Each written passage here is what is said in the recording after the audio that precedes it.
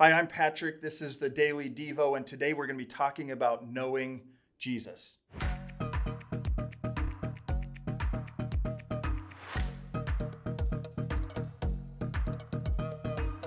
Do you have any friends that are name droppers?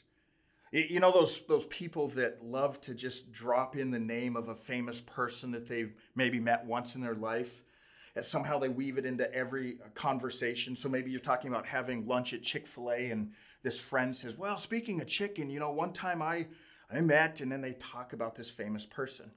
Well, you and I both know that there's a big difference between really knowing someone and knowing about someone.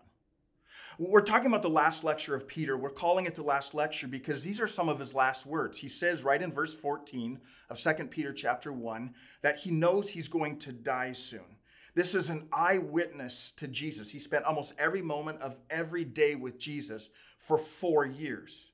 And so in verse 3, we're going to look at this today. Verse 3, Peter says, "His divine power has given us everything."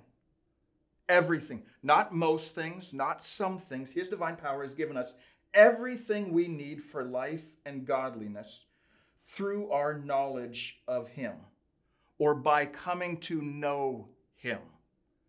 So you can imagine this guy 2,000 years ago, Peter, who witnessed Jesus walking on water, who witnessed Jesus raising the dead, who witnessed Jesus teaching with power and authority. You can imagine this guy 2,000 years ago saying, "I don't want you just to know about this Jesus. I want you to know him, to really know him."